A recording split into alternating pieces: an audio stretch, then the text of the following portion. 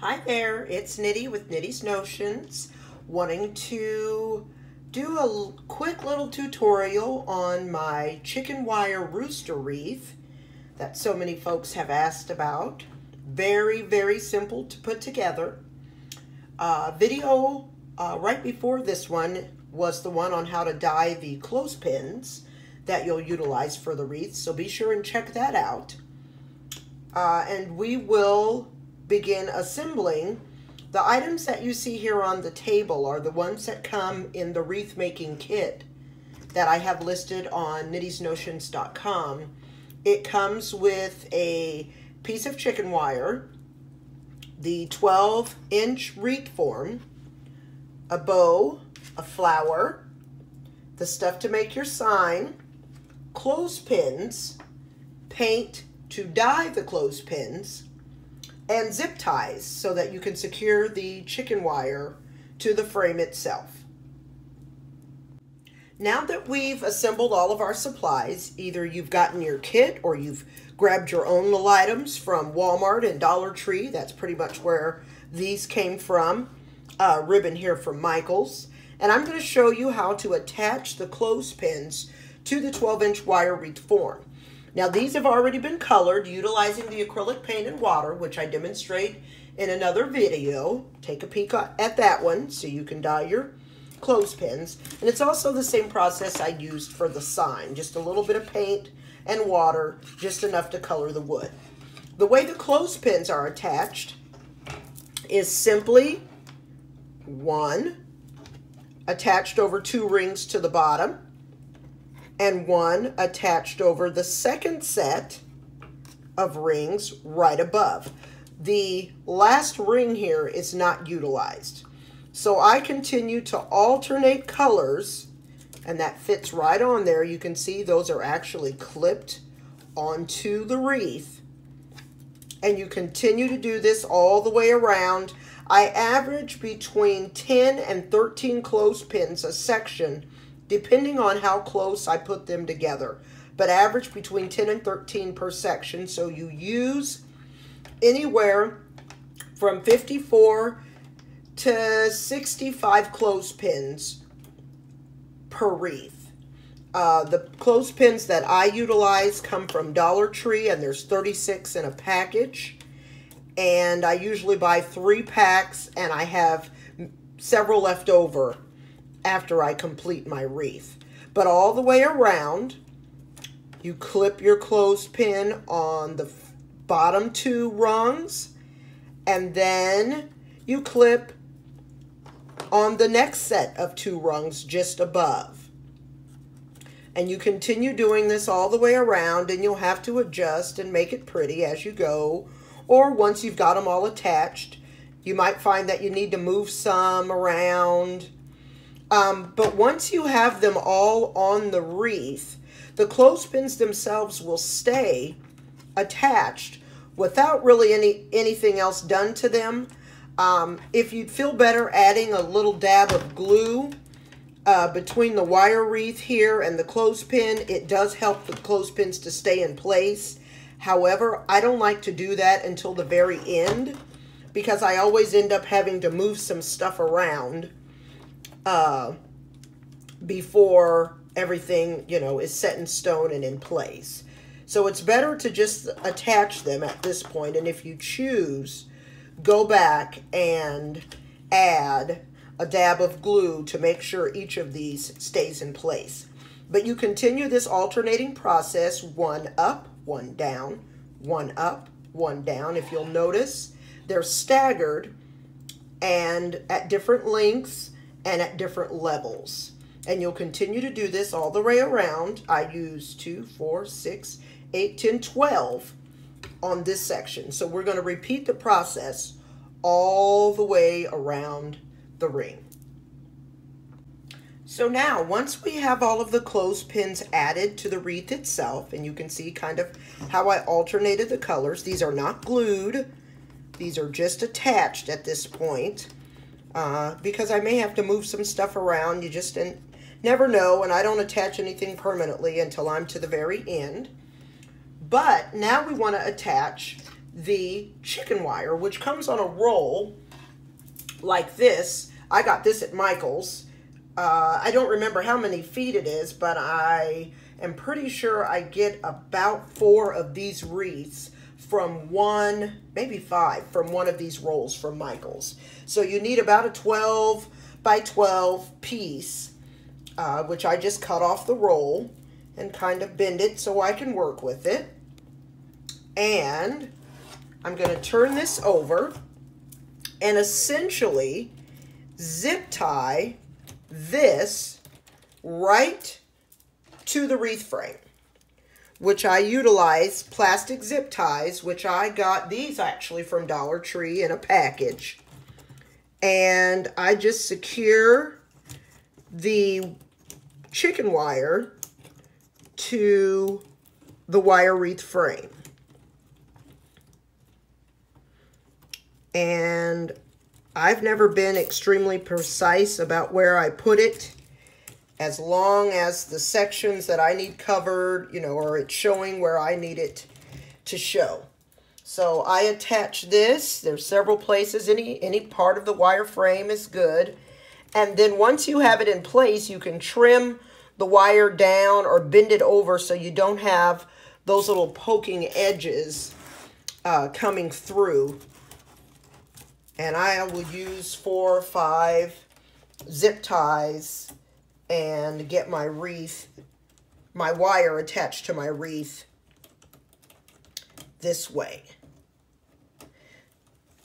Now, once you have the wire actually attached, you'll definitely want to trim down those edges and these little ends, because they are extremely sharp and they poke quite a little bit, and you definitely don't want that poking anybody or poking you when you're delivering or hanging or whatever it is that you're going to do with your finished product. So here is attaching this last piece, and I'll probably add a few more zip ties to make this flat. But after I have attached the zip ties, I'll cut the little plastic pieces off, and there's a few more places I'm going to secure this and tack it down so that it's flush on this side. But that's simply how you attach the wire wreath. So I'm going to continue working on trimming this and making this nice and flush on the frame itself, and then we will continue. So once I have the wire attached to the wreath itself, I fold down these little wire ends because they are really pokey, and I'm sure that wouldn't feel too good if somebody happens to get their finger stuck on one of those. So I try to fold these things in, and it also just kind of helps the wreath look a little more complete and together on the back side. Although sometimes those sides are pretty ugly. The back sides of mine are anyways. But I just kind of fold it in like that so that, and gloves might be helpful with this because this doesn't feel too hot on your fingers, but that way it gets the wire flat to the back and gets rid of all those little pokey edges. And then I just kind of push it down so that the wire goes to the front, like that. And that's what it looks like once you're all assembled with your chicken wire attached. Now we're going to start on the sign. So the items utilized to make the Welcome to My Roost sign, I actually put together with my Cricut. Not sure how well you can see that on camera, but there's actual words cut out into this vinyl that will stick on to this piece of wooden sign that I got for 97 cents at Walmart. This is done with my Cricut. Even the little rooster symbol is there. And I will remove these using clear contact paper and attach them to this wood, and we will finish the sign that way. If you order the kit, this little piece of vinyl in this brick red color comes inside of your kit. and you will peel the letters off and attach them to your sign, however you want to do it. Long ways, you know, however you want to turn it, but that is provided to you. Otherwise, I just utilized my, my Cricut here for this particular sign. So once you've attached the Cricut vinyl to your sign, you utilize, you see the back of it, that's a little sticker that comes on it when you purchase it. I just leave it like it is. You probably could cover it with vinyl or something else to make it a lot prettier on the back, but that's what it looks like on the back. I added a clothespin to mine, but I use a hot glue gun to add my flower, my bow, to the sign because I didn't want them right on the sign. I wanted them slightly above. So this is how I attached mine to my sign so that you could still see what you needed to. So I'm going to go ahead and glue these items and add them to the sign and add the clothespin to the back so that you can attach it to the sign itself. I just utilized a little bit of hot glue and one of the clothespins that comes in a package. Doesn't have to be colored or anything like that, but that's what I had on hand, so that's what I used. And that's actually what you clip to the sign itself, and you can move it wherever you choose to move it on the wreath. So we'll finish up the sign, and that's pretty much it in a nutshell. I'm going to go ahead and glue these items to the little popsicle stick. That's basically what I utilized. The flower is already glued together. I glued the leaf right onto the plastic backing of the flower itself. And I'll add this with hot glue to the popsicle stick. Just gonna stick that right on. There we go, and I'll hold that for just a moment.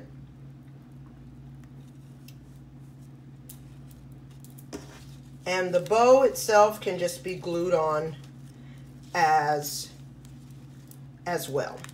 And then we'll attach it to the sign. So essentially, once you have glued all of the pieces to the sign, I just utilized a popsicle stick. That's what it would look like on the back. That's hot glue. That's not a fancy bow tied a certain kind of way. I like it to lay just like this. So I glue it the way that I want it to lay. And with the clothespin, you simply attach it to the chicken wire, wherever you want to put it. Now you can attach it permanently. You can attach it in the middle. You can attach it to the side. It can just kind of go wherever you want it to go. And it hangs accordingly. Now this one's kind of popped up a little bit because of my chicken wire. I'm going to have to make this lay down a little bit better. But the sign itself can kind of be wherever you want it to be. I like it a little bit down to the bottom. And I just stick it right through my chicken wire and attach it. And there is your completed chicken wire rooster wreath with a movable sign that you can put anywhere you choose on your sign. And that's how you make the chicken wire rooster wreath. Hope you enjoyed my tutorial. There'll be more coming soon. Thanks so much. I also wanted to mention that I utilized a gloss clear kind of like spray paint to spray over the wreath itself to give it a little bit of a shine. I did it on the sign as well as the wooden clothespins. And that's the final product.